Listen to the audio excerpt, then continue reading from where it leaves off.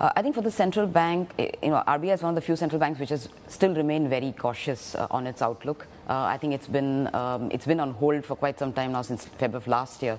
But even then, talking about domestic inflation needing to be closer to the target, which has not been met as yet, and they're very optimistic on growth. So now, given this mix and the emphasis on keeping liquidity on a tight leash onshore, I think it kind of aligns with our view that we don't expect any change in neither in the stance nor their policy rate per se. And talking about the way ahead, I would think we are leaning towards the late end of the year. In fact, for a rate cut, so probably closer to October to fourth quarter of 2024. Before that, you could see some signs of either go easier on the liquidity front, which just allow liquidity to be either neutral or a slight surplus, and then perhaps a change in stance, which is right now quite hawkish, and change that to a neutral setting. I think that could precede the actual cut, but we don't expect any easing.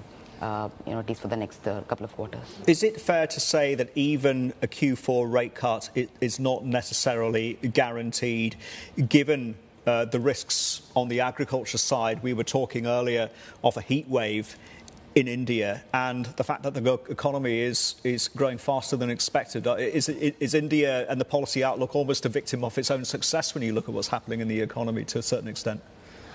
So, if I were to talk about the growth outlook first, growth has been very strong. It's perhaps closer to about 8% in the year just ended, and we're going to be closer to about 7%, 7.2% in the year that we're going by. This is at least by central bank's own assessment. So you have strong growth. Again, there's no need to stimulate the economy. And the other hand, absolutely, inflation is something that they've been concerned about. They've been taking a cautious view on it. And in 2-3 months, we're going to enter the very crucial southwest monsoon, for food grain production and so forth. So a heat wave will precede that, and then you might, hopefully, weather conditions will turn by then.